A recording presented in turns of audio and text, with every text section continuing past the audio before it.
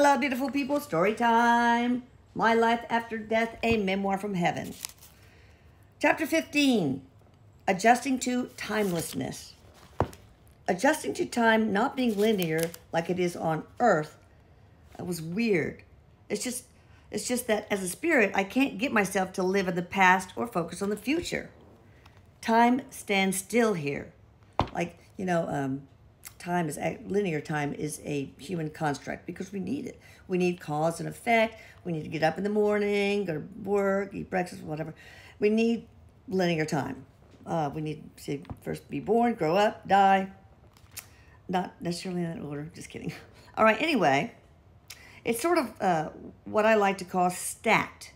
What I mean by that is that in heaven, every moment is stacked on top of each other, not laid out in a straight line.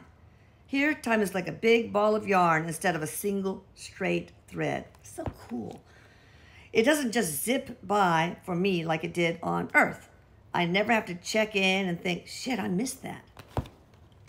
It was like an alien abduction moment when I was plucked out of the perspective of linear Earth time.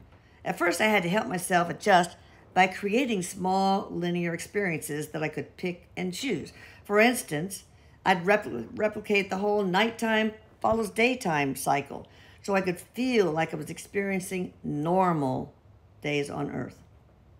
If I want to, though, I can make it daytime all the time here, which is pretty cool. You do get used to timelessness eventually, but it takes some doing.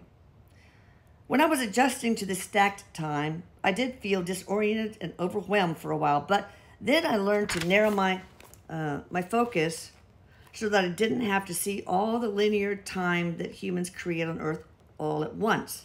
Think about riding a bike. At first, you had to pay attention to everything in the sequence, like where on the pedal to put your feet, how to push the pedal to move forward, to make it go forward, and how to balance the bike so you don't do a face plant, like I have often done. Anyway, when you have that all down, everything becomes automatic. You're not aware of all those individual steps anymore.